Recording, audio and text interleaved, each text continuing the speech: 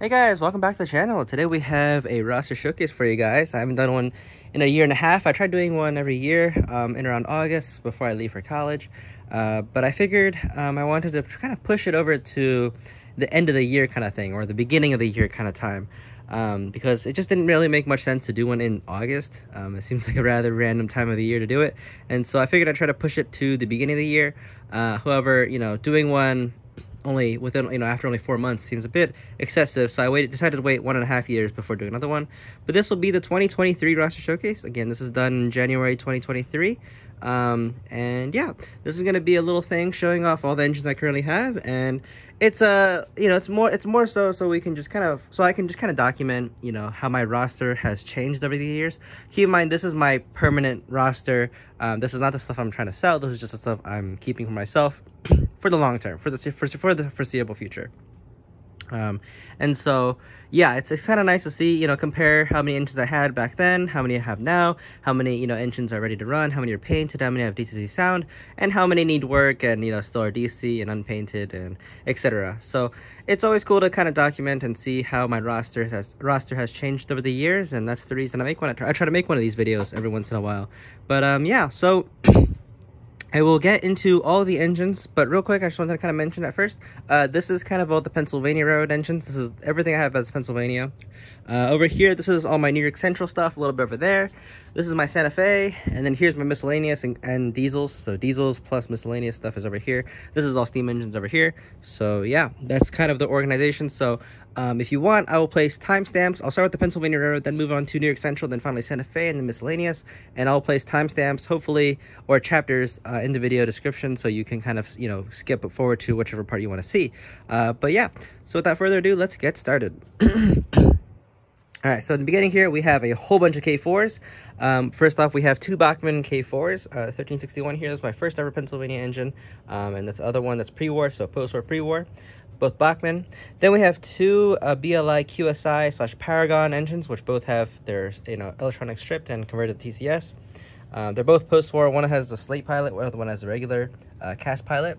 Then we have another BLI one. This is a stock Paragon 2 post-war K4. Then we have two MTH K4s, actually three MTH K4s here. These two are both pre-war. This has the striping, and this is a post-war style. Over here we have I believe this is an L1S. Yeah, this is an L1S post-war made by BLI. Then we have two BLI I1SAs. In fact, we have a third one here. This one is PCM, so it has QSI sound converted to TCS. This one is a stock Paragon 2, and this is another stock Paragon 2 with the long tender, the coast-to-coast tender. These two are both post-war. This one's pre-war. And then we have three brass H classes. This is an H9 that's still currently in progress. I'm converting it to an H9. This has, I added a MTH tender, the shorter style tender. I think it's a 70-gallon tender. Just for a little variation, this is a post-war Sunset one. These are both Sunset. All three of these are Sunset, by the way, but this is a post-war one also by Sunset. This has the stock Sunset tender without the bunker. And this one's already pretty much finished, TCS and everything like that. This one, again, is still a work in progress. And then this one here is a stock Sunset H10. Yeah, it's pre-war style still. So yeah. Back here we have a NJCB made Pennsylvania Road C1 class.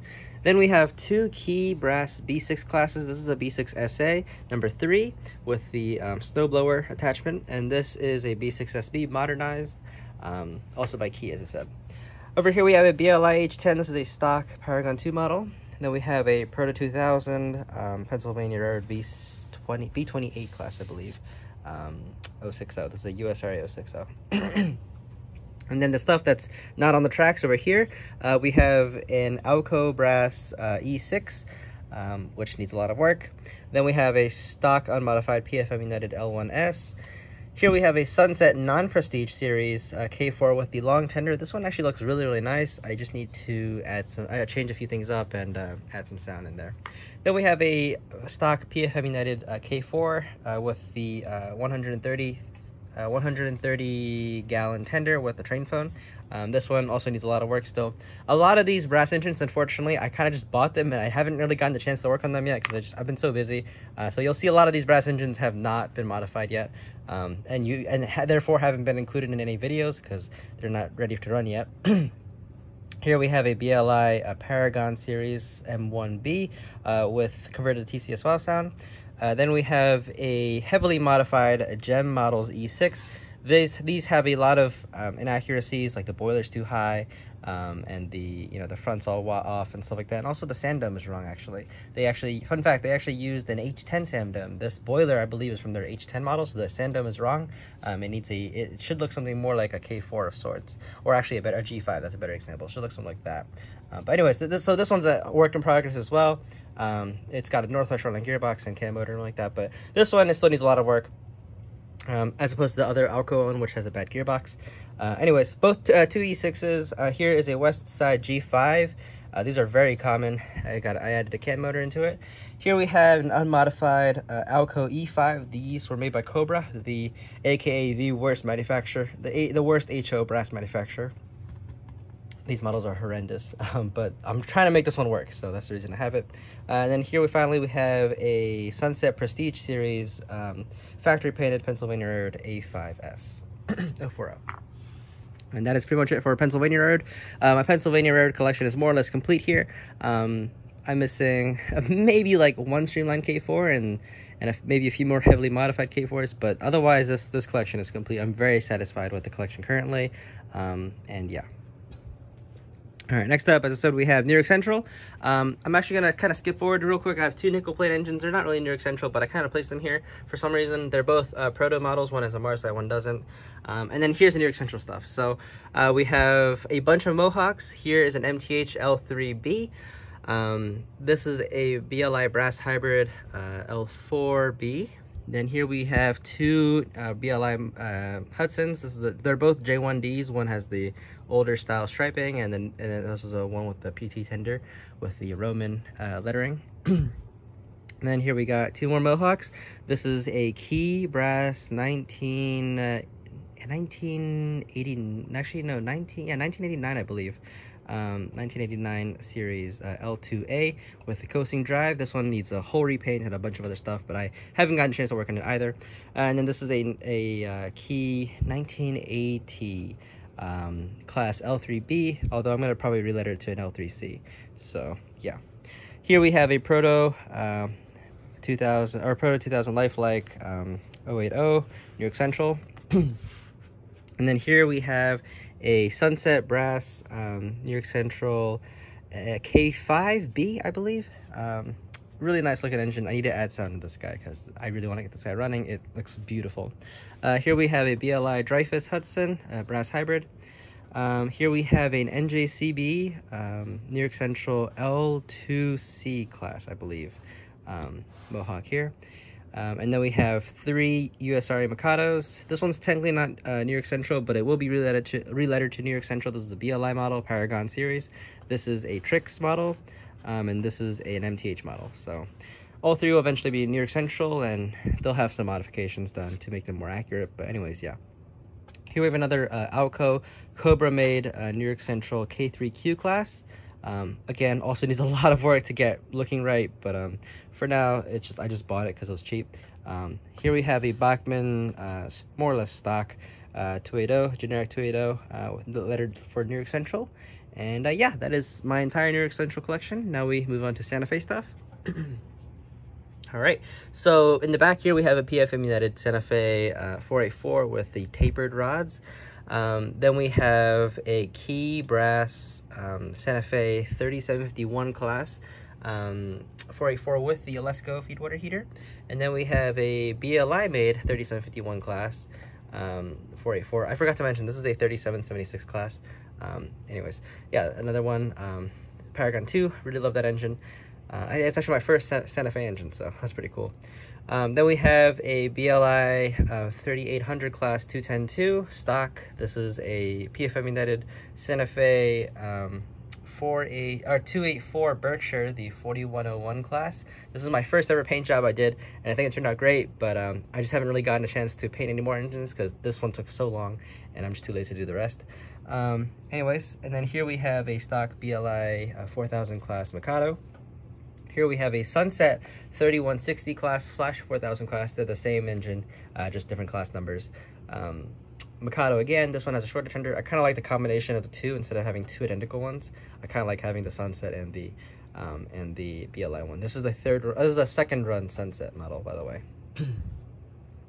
All right, and then over here we have a Tenshoto Santa Fe 3460 class Hudson. This one is in the progress of being super detailed because the Tenshoto ones they look pretty terrible in my opinion. They need a lot of they're good for the time, but they're kind of outdated in terms of detail. So anyways, yeah. And then here we have a Key brass Santa Fe 3450 class Hudson, also stock. This is a Key Santa Fe 3400 class Pacific. Been after one of these for a long time, and I finally found one. Here we have a Hallmark brass Santa Fe 3500 class Pacific. Again, one that I've been after for a long time, and I finally found one. And again, unfortunately, a lot of these I just haven't gotten the chance to, work on them at all. But hopefully I'll have some time in the future. And then here we have a stock PFM United Santa Fe 280. This is I believe the 1950 class 280. Here we have a Sunset Santa Fe 1950 class 280. It runs a lot better than the PFM United one, but this is cheaper, and I want to get this one to look just as good as this guy here. But yeah. Here we have a Hallmark class 2522 class. I've done extensive work on both in repair and also just modifying some details to make them look more accurate. This guy, in my opinion, looks fantastic. And yeah, I actually have a whole video series about restoring this guy from start to finish, including DCC sound and adding lights and etc. If you're interested, I'd highly recommend you watch that one. Yeah. And then here we have, I guess this is my first brass engine here. It's NJCB Santa Fe, the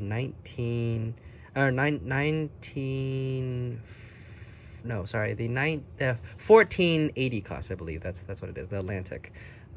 Love that engine, beautiful looking engine. And yeah, that completes my Santa Fe steam collection. And finally we have miscellaneous / diesel engines.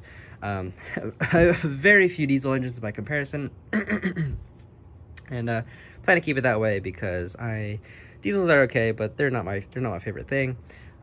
So yeah, here's my first ever engine, I guess. Well, not really, but it's a Chattanooga, first ever steam engine, I guess you'd call it that. Chattanooga from the Bachmann train set. Here we have a heavily modified River Rossi 040 with Keep Alive and a DCZ decoder, as well as lighting for both the headlight and rear light. I have a video of this guy running. I think I also made a video of how I modified this engine. But anyways, River Rossi B&O C16 class. And then here we have an IHC C16A class, also B&O Docksider.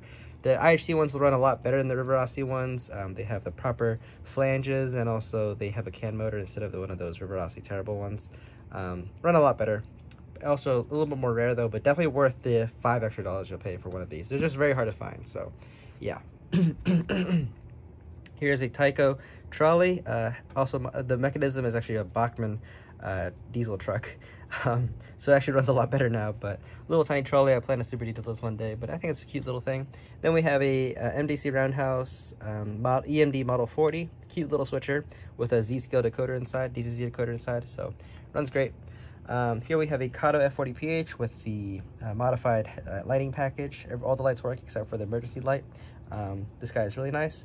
My only completely out of era engine in my entire collection is this guy here. I just love Amtrak. I live next to the Northeast Corridor, so God love Amtrak. Here we have the only Penzi non-steam engine, which is this GG1 made by Bachmann. Got it at a really good deal on Train World, heavily discounted, so yeah. Then we have a Santa Fe ABBA set of the F7s. These two are both by Athearn Genesis. It's the later run with the handrails or grab irons. Then we have an AB set by MTH. These I don't know about these. I might replace if I can find another Genesis set, I'll probably replace it with that. But these I prefer over the BLI, and I definitely prefer over the Walders. Made a video kind of comparing all of them, but in short, the Walders one have bad paint, and the BLI ones also have paint, really terrible sound, and overall it's not a good value for money in my opinion. MTH ones, the paint's a bit glossy and detail's not great, but they run great and I kind of like them. So anyways, and then finally we have two Santa Fe GP9s. One's by Athearn Genesis and one is by Pro 2000. So yeah, And that pretty much completes it. I have one more engine here, and that is this guy right here. This is a West Side O-Scale Santa Fe Brass 1360 class Mikado. Impulsive purchase from a while ago, and I have it stored here. I didn't take it out this time. It's just really heavy. But yeah, and then it's next to all the stuff I'm trying to sell currently. But that stuff is, again, not in my permanent collection. So that's pretty much it here. So that pretty much wraps it up. One thing you'll note is that there's no more SP stuff, and that is because I gave up on modeling SP. It helps me kind of remove, a few engines from this layout. I'm already modeling 3 railroads right now. It's already way too much stuff. If I model a 4th railroad, it's just even more stuff. So I'm trying to cut things down, and so I ended up selling off all my SP equipment. That includes my MTH GS4, my BLI GS4, my West Side Streamline Daylight P10, and I also wanted a West Side A6 Atlantic, but I ended up not getting any of those.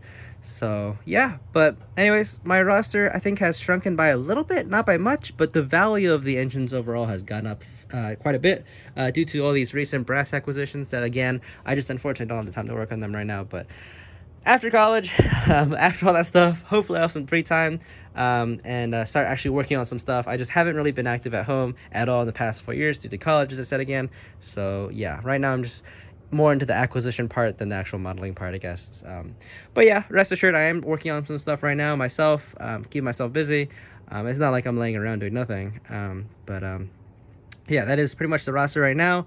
As you can see, my PR fleet is quite sizable, as is my Santa Fe fleet. My New York Central stuff is coming along. New York Central stuff is very expensive, and so it's kind of hard to find stuff at affordable prices, but it's coming along. And yeah, my miscellaneous pile is gradually shrinking, which is good. It's a sign that I'm, more focused on the prototypical stuff, so that's always good to see. But yeah, anyways, I hope you guys enjoyed. If you have any questions or comments on any of my engines, feel free to let me know in the comments down below. I'll try my best to answer all the questions. And yeah, I'll see you guys next time. Bye.